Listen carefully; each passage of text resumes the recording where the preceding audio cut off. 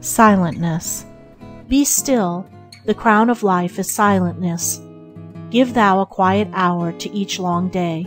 Too much of time we spend in profitless and foolish talk. Too little do we say. If thou wouldst gather words that shall avail, learning a wisdom worthy to express, leave for a while thy chat and empty tale. Study the golden speech of silentness. A. L. Salmon. Be still, my soul. Rest a while from the feverish activities in which you lose yourself. Be not afraid to be left alone with yourself for one short hour. Ernest Crossley. In the words of a wise man there is great power, but his silence is more powerful still. The greatest men teach us most effectively when they are purposely silent. The silent attitude of the great man noted, perhaps, by one or two of his disciples, only is recorded and preserved through the ages, while the obtrusive words of the merely clever talker, heard perhaps by thousands, and at once popularized, are neglected and forgotten in, at most, a few generations. The silence of Jesus, when asked by Pilate, "What is truth?" is the impressive, the awful silence of profound wisdom. It is pregnant with humility and reproof, and perpetually rebukes that shallowness that, illustrating the truth, that fools step in where angels fear to tread, would in terms of triteness parcel out the universe, or think to utter the be-all and the end-all of the mystery of things in some textual formula or theological platitude. When plied with questions about Brahma, God, by the argumentative Brahmins, Buddha remained silent. He taught them better than they knew, and if by his silence he failed to satisfy the foolish, he thereby profoundly instructed the wise. Why all this ceaseless talk about God with its accompaniment of intolerance?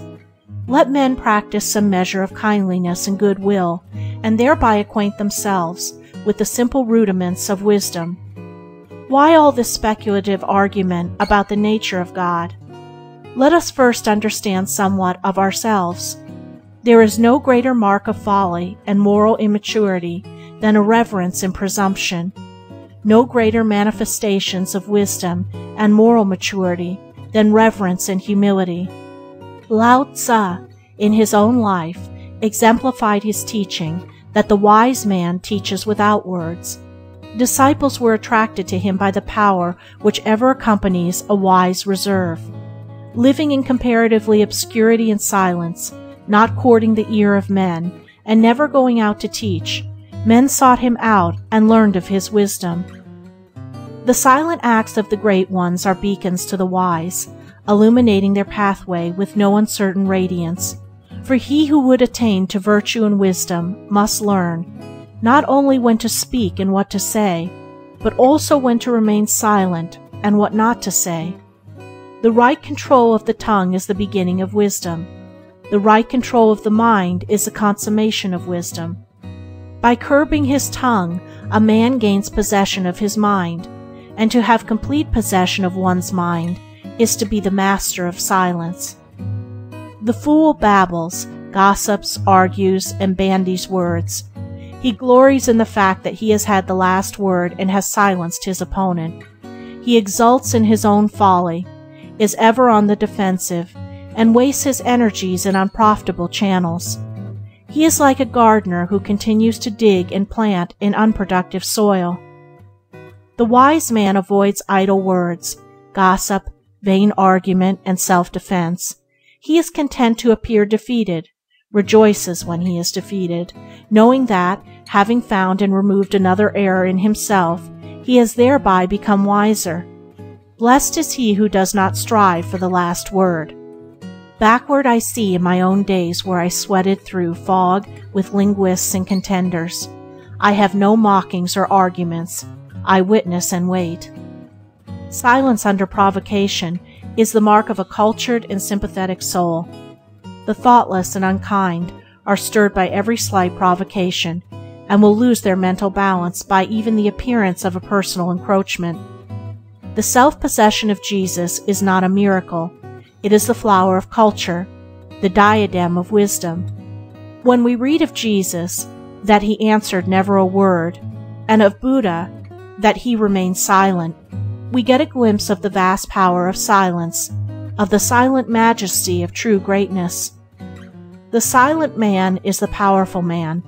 Every mechanic knows that before a force can be utilized and definitely directed, it must be conserved and stored, and the wise man is a spiritual mechanic who conserves the energies of his mind, holds them in masterful abeyance, ready at any moment to direct them, with effective purpose, to the accomplishment of some necessary work.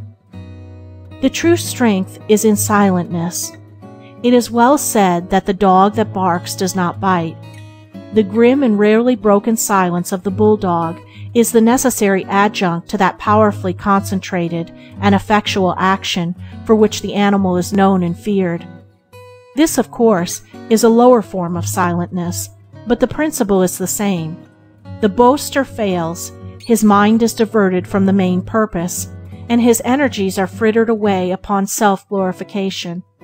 His forces are divided between his task and the reward to himself, the greater portion going to feed the lust of the reward.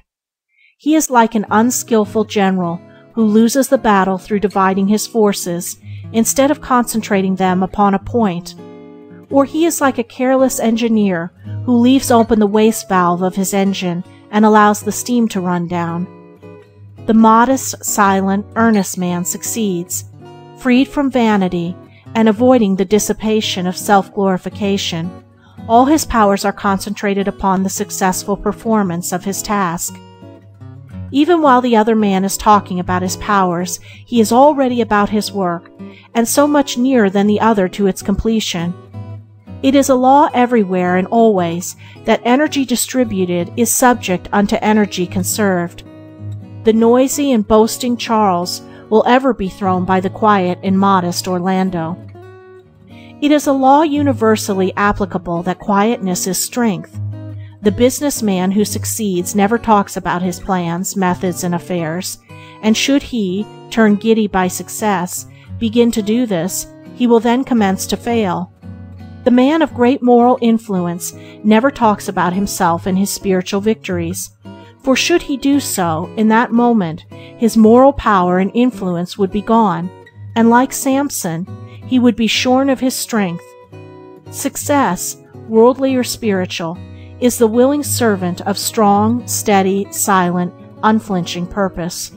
The most powerful disintegrating forces make no noise. The greatly overcoming mind works silently. If you would be strong, useful, and self-reliant, learn the value and power of silentness. Do not talk about yourself.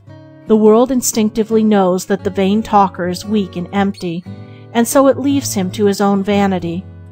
Do not talk about what you are going to do, but do it, and let your finished work speak for itself. Do not waste your forces in criticizing and disparaging the work of others, but set about to do your own work thoroughly and well. The worst work with earnestness and sweetness behind it is altogether better than barking at others. While you are disparaging the work of others, you are neglecting your own. If others are doing badly, help and instruct them by doing better yourself. Neither abuse others nor account their abuse of any weight. When attacked, remain silent. In this way you will conquer yourself, and will, without the use of words, teach others. But the true silence is not merely a silent tongue, it is a silent mind. To merely hold one's tongue, and yet to carry about a disturbed and rankling mind, is no remedy for weakness and no source of power. Silentness, to be powerful, must envelop the whole mind, must permeate every chamber of the heart. It must be the silence of peace. To this broad, deep, abiding silentness a man attains only in the measure that he conquers himself. While passions, temptations, and sorrows disturb, the holier, profounder depths of silence are yet to be sounded. To smart under the words and actions of others means that you are yet weak, uncontrolled, and unpurified. So rid your heart of the disturbing influences of vanity and pride and selfishness, that no petty spite can reach you, no slander or abuse disturb your serene repose. As the storm wages ineffectually against a well-built house, while its occupant sits composed and happy by his fireside within, so no evil can disturb or harm him who is well fortified with wisdom, self-governed and silent. He remains at peace within. To this great silence the self-conquered man attains. Envy and calumny, and hate and pain, and that unrest which men miscall delight, can touch him not, nor torture him again. There is no commoner error amongst men than that of supposing that nothing can be accomplished without much talking and much noise. The busy, shallow talker regards the quiet thinker or silent doer as a man wasted. He thinks silentness means doing nothing, and that hurrying, bustling, and ceaseless talking means doing much.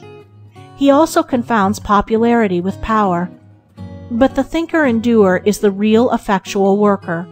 His work is at the root and core and substance of things, and as nature silently, yet with hidden and wondrous alchemy, transmutes the rude elements of earth and air into tender leaves, beautiful flowers, delectable fruits, yes, into a myriad form of beauty, even so does the silent, purposeful worker transform the ways of men and the face of the world by the might and magic of his silently directed energy.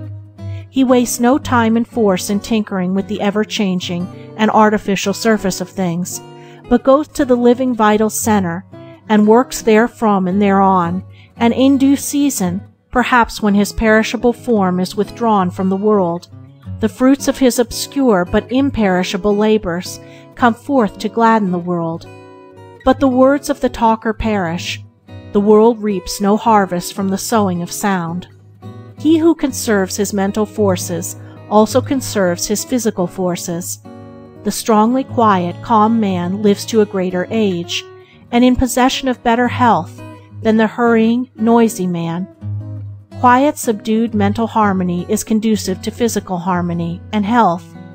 The followers of George Fox are today the healthiest, longest lived, and most successful portion of the British community, and they live quiet, unostentatious, purposeful lives, avoiding all worldly excitements and unnecessary words.